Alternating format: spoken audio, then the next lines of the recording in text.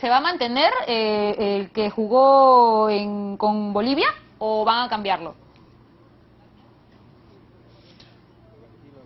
Hay la posibilidad... Mira, ahí está que le dice el de arriba. Ajá. Lo tenemos, ¿no? Sí. Lo tenemos, estamos con Giovanni Núñez, que lo tiene en la toma.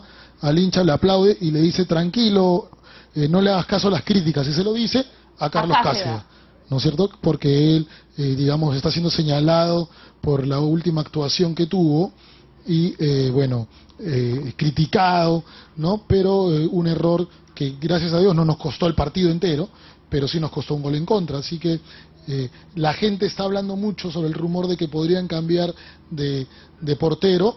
Yo, la verdad, Katia, conociendo cómo trabaja Ricardo Gareca, no creo que cambie de portero, la verdad. No creo. O sea, yo creo que se la va a seguir jugando por él, pero bueno, podría darse la sorpresa, ¿no? Claro.